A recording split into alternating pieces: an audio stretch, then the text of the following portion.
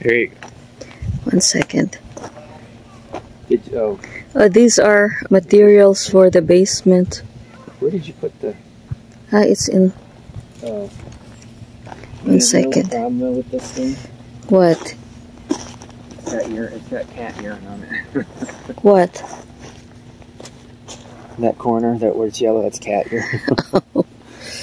Good morning, good afternoon, good evening, good midnight to all my friends near and far. Ito naman po si Marilyn, your friend La Filipina Carpentera here in America. So ito na guys, ang pinakahihintay namin. Nag-start na kami ng excavate para sa aming kaunting bahay. Kaunti, tama ba yung kaunti? Maliit na bahay guys, maliit lang. Hello! Hi. It really looks different now. And there's our beloved contractor who will give me 50% off. So, as nakita nyo, nandyan na yung mga ibang workers kasi patapos na sila hapon na kasi. But they're still continually digging. Hi guys. If I could have moved the house forward, you know, by 5 or 6 feet, then we could have raised the elevation up, and it probably wouldn't fit in here. They might put us in prison.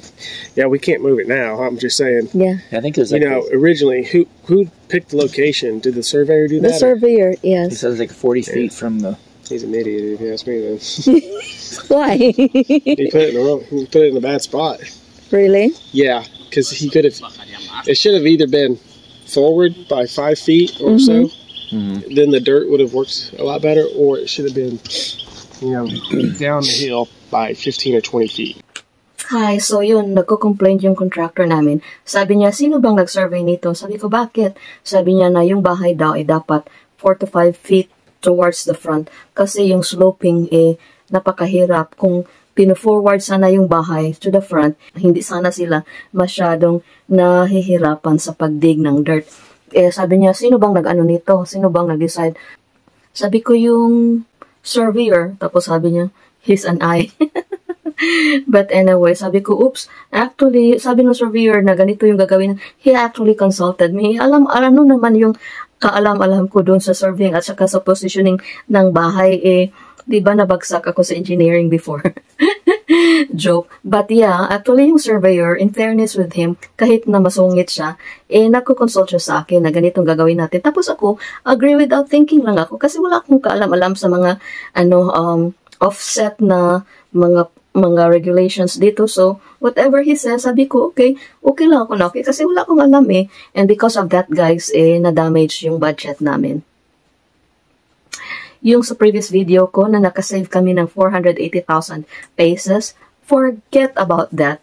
Kasi, it turned out na dahil sa hirap ng location ng bahay, in other words, doon sa hill, kailangan nilang mag-add ng mga materials, kailangan nilang magkalot pa ng more dirt for the basement. So, sabi ng contractor ko, we have to add mga 120,000 pesos.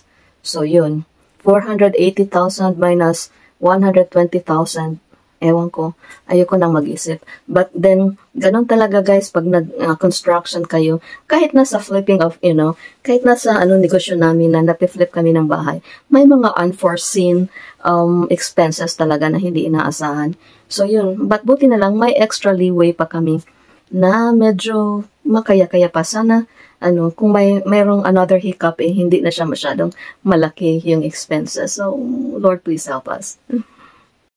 Then it would have, then we probably could have eliminated this. Well, he was asking me some questions, and then I did not understand. I just said, yeah, agree without thinking. So, I guess it was my fault. It is what it is at this point, right? Yeah. I just wanted you to come out here and look at this so you can explain, because this is why it's the extra cost. Yan daw yung rason sa extra cost na kailangan naming magbayad ng additional because of blah, blah, blah, blah, blah, blah. So, buti na lang hindi pa masyadong mainit ang ulo ko. But guys,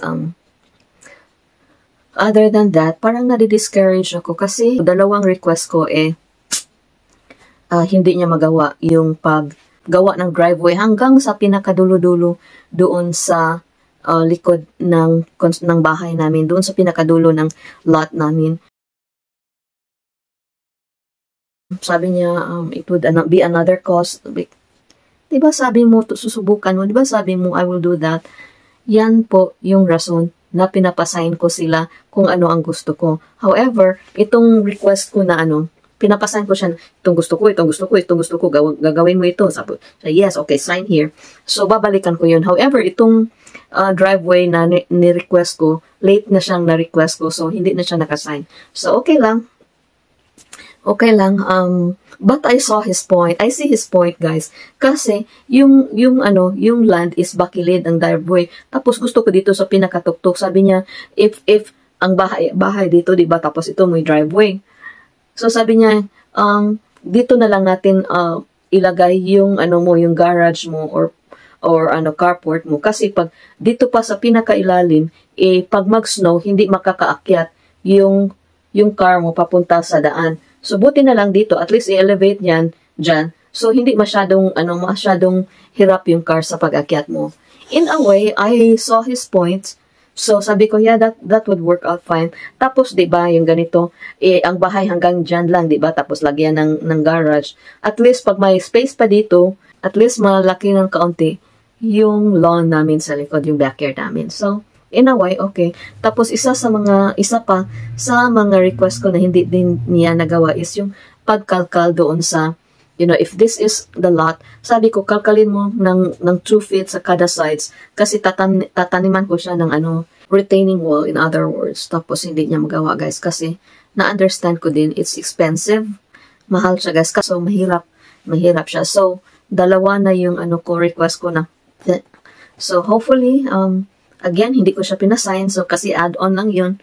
So, okay lang. Pero hopefully, other than those two, magawa niya yung ibang request ko, especially yung nasignan niya. Otherwise, makikita nyo yung init na lalabas dyan sa ulo ko. Sure. Now we got to fill this big square in. But the whole square is not getting filled in with just concrete. It's getting filled in with gravel as well. Mm-hmm. And when I said the cost, I wasn't sure exactly on how much extra it's going to cost because I haven't figured it out yet, but figured out the cost yet because we just got done digging yesterday. Yeah.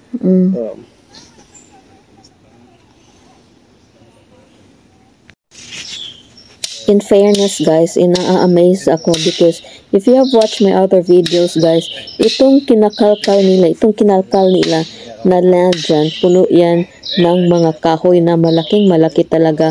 So, ewan ko kung anong ginawa nila na although pinaputol ko yung mga kahoy dyan, pero syempre, diba, may mga ugat dyan sa ilalim. Ewan ko kung paano nila yun natanggal yung mga ugat ng mga kahoy. Yan, ang dami talagang, although naputol na yung iba, but still, yung gamot, yung ugat ng mga kahoy, ang hirap kaya tanggalin yan. Kaya, salute to them pa rin ako. Actually, I think yesterday he said he was coming out. Yeah, I think originally we had... Do you know what this thing is?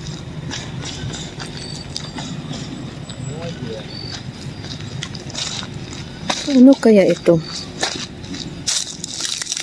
Building permit.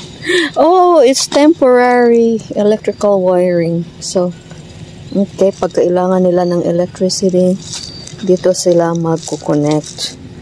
Guys, ito nakakasad kasi pag itong mga ito ay nasa Pilipinas tapos iiwanan lang. The next day, wala na yan. Pero hindi lang naman sa Pilipinas ang talamak na pagnanakaw, diba? Kahit na dito din. Although, parang hindi siya napaka-rampant yung nakawan dito sa Amerika. Alam nyo guys, years back, naalala ko pa, may parang Chinese ata or Mongolian comedian.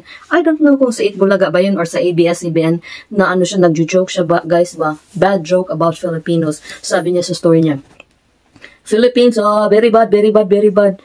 Sabi niya, bada ang Philippines because you know, reputation ng Philippines very bad kasi many magnanakaw daw guys. Tapos nag-joke siya na one time, may nag-cruise, may nag-tour around the world. May mga Vietnamese, may mga Americans, Japanese, Egyptians, Filipino, blah blah blah. So sabi ng pilot daw habang nagtutour around the world yung mga tao, sabi niya, oh, look at your window, tingnan niyo sa window. As you can see, we are now nandito na tayo ngayon sa Egypt. Do you know why? Alam niyo kung bakit nandito sa Egypt? Kasi tingnan niyo sa window, kita niyo yung mga pyramids. And the people were like, oh yeah, oo, Egypt nga. Tapos a few moments later, oh, nandito na tayo, we are now in America. Do you know why? Kasi nakikita niyo yung Statue of Liberty. Oh yeah, it's so beautiful, sabi ng mga tourists. Tapos oh, we are now in China. After a few hours, China. Sabi mga taong, bakit? Look at your window, we are now in China. Oh, bakit? Because makita niyo, look at your window, sabi ng pilot. Alam natin na sa China na tayo because nakita natin yung Great Wall of China. Oh, wow, yay! Clap-clap sila. Tapos after mga 4 hours, guys, sabi niya, passengers, be careful, we are now in the Philippines. Tapos sabi, be careful. Sabi niya, careful kayo, nandito na tayo sa Philippines. Tapos sabi ng mga passenger, bakit? How did you know that we are now in the Philippines? Bakit alam mo? Kasi in-extend ko yung kamay ko labas sa window at nawala. Sabi niya, na-snatch yung relo ko. Kaya alam ko, nandito na tayo sa Pilipinas. I mean, for a foreigner who made that joke on our local TV, guys, if I were there, sisitain ko siya. How dare you? You know? Pero hindi naman natin siya mabiblame kasi nga totoo naman madaming snatchers dyan sa atin. Kaya mga guys, huwag naman natin ipahiya itong nation natin, diba?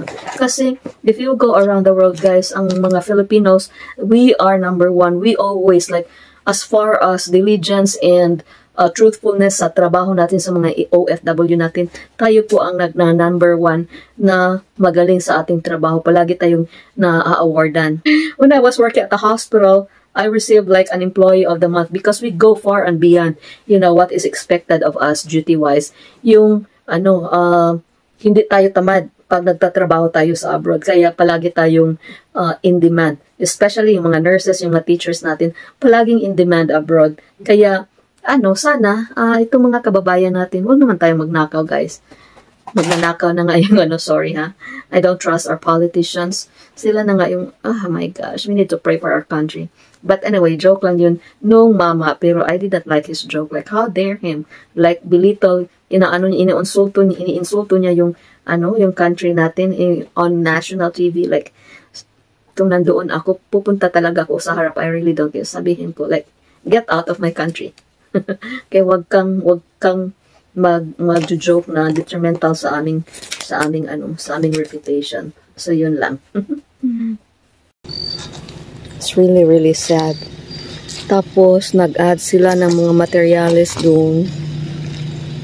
When we were here the other day, wala pa yung mga insulation na yan. So, tingnan natin. Bababa tayo doon sa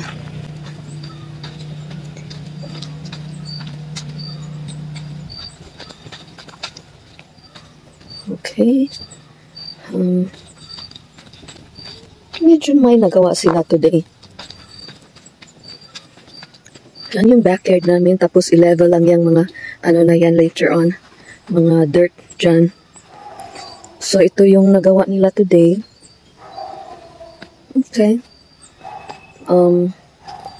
This is going to be ito yung wall. Sabi ko sa sa engineer na, di ba kailangan ng madaming cables? Sabi niya, no need kasi yung mga materials na i-insert nila dyan, may marami ding cables going up. So, yun. Tapos, lagyan nila ito ng drainage on each side. Are you ready? Not yet. Drainage din dyan.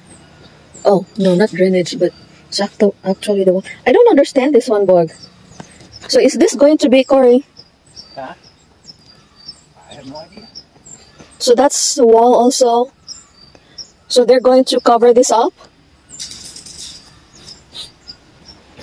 I'm not sure how that works. Because they said that they're going to use some dirt to patch this up. Oh. Yeah, I really don't understand how he would. So yeah, and hopefully tomorrow they can start pouring. No. So I told him that, you know, they need to put like really big cables over here. But then he said that the materials over there, that they will put in between or what, or however, it's full of cables too, so no need. Oh, I'm sure, yeah. They know what's going on. Well, he's an engineer, so I wouldn't question him. Should be alright, you know? And then drainage. Should be alright. So this black thingy is a water barrier. Tingnan niyo yung asawa ko. Bumaba na siya. Bumaba. Like,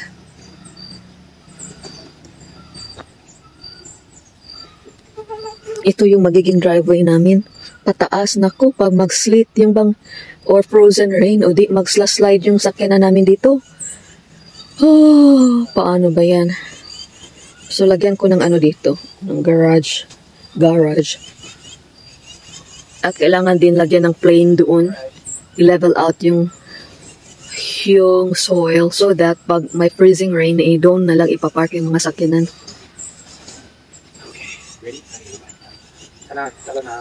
Tala na. Say hi, husband. Hello. Hi to my friends. Hello for Huh? dirt in the woods here. Look, ato na ta. Okay, so we're coming back tomorrow and see what they will end up to doing. And so far, I'm okay. I'm happy. So that's the basement area. That's the basement. Yeah. So the basement has to like go all the way here. I don't know. But then, if you have a walkout, how are we going to? That's probably what all that dirt's for. Yeah, they'll know. They know what's going on. He knows what you want. Okay. Yeah. So the garage will be in this area. Yeah, I think he was right. Kasi before I wanted the driveway to go all the way over there. Yeah. So that I can put a garage there. But then, yeah, going up is going to be a hurdle. Yeah, so you'd have it like up to this level. Yeah, this level. Oh, I'd say even higher than that, because probably higher than that. Okay, let's go. Let's get over there. And then, I know there was this big boulder or stone that I want him to bring up. Hopefully he did bring it up. I don't know. But anyway. All right.